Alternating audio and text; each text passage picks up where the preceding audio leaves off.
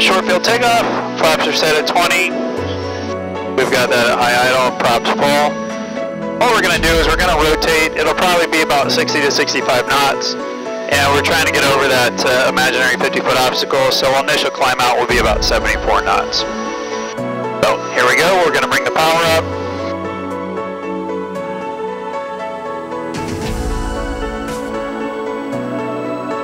Feet off the brakes.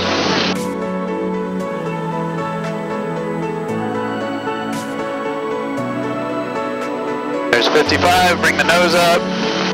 There's rotate.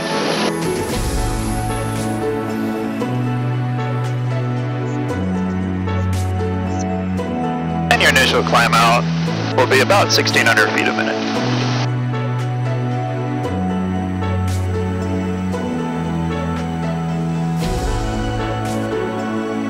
Alright, and we are 500 feet above field elevation. Push the nose forward.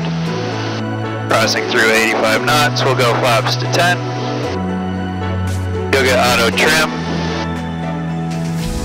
Crossing through 95 knots, we'll go flaps all the way up. Again, you'll get auto trim. And we'll bring the prop back to 2,000 RPM.